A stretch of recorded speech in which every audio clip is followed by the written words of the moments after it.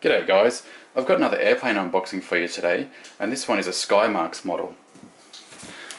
If you can see by the end of the box, it's a Virgin Blue Boeing 737-800 in a scale 1:100, and you can see the model number there is SKR8216.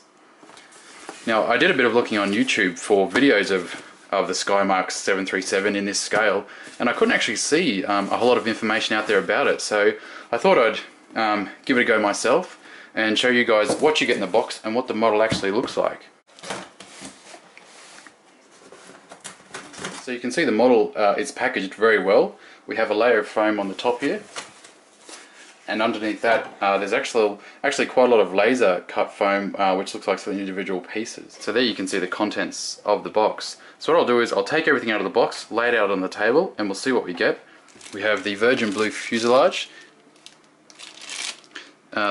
both wings, the rear horizontal stabilizers, the wooden stand, and the last thing that's in the box was this little screw, which I believe goes into this stand and attaches to the base of the fuselage. So I'll take each component out.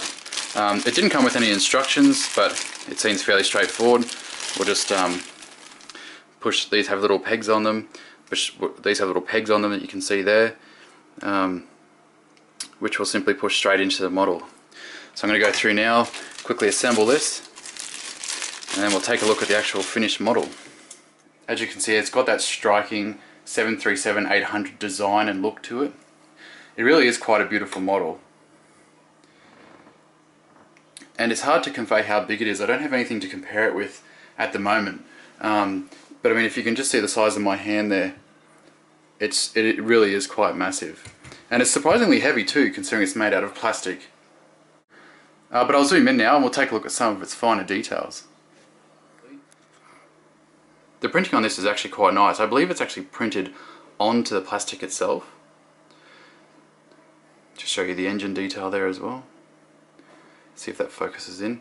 Now I believe the actual engines rotate as well, but I haven't actually tested that out. Moving further down, looking at the wingtip now. It's quite a nice looking model. The wings certainly feel like plastic. I mean, the whole thing does feel like plastic, but the body just feels so solid. Looking at the tail now, and the registration number. So the colours, I think they got the colours and the actual mould design quite nice for this aeroplane. What I'll do now is I'll put it on its mounting stand, and we'll see what that looks like. The stand is really quite nice actually. If you're going to have this displayed on your desk at work or at home, it's quite a striking model. It looks really nice. I think the Virgin Blue livery, their old livery, this is from 2000 to probably 2008 or so, is really quite nice. It's such a striking red. That was my son, by the way, just helping out with the review.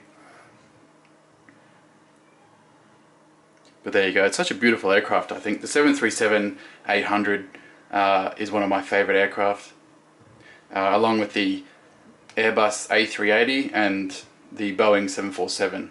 That's the Skymarks 1:100 Virgin Blue Boeing 737-800. It is quite nice. I'm surprised by the quality of it. Of course, I love die-cast models, but I think this particular model, just its sheer size and its quality, it's quite a stunning model. I'm very happy with it. I bought it from Hobbyco in Sydney, and it only cost me $60, which I thought was a reasonable price, especially for what you were getting. Some other Skymarks 1:100 models go for considerably more than that. So yeah. Anyway, if you have any questions, let me know. Otherwise, I hope you enjoyed the video, and if you'd like me to do any other videos on this particular plane, just let me know. Anyway, thanks for watching, and bye for now.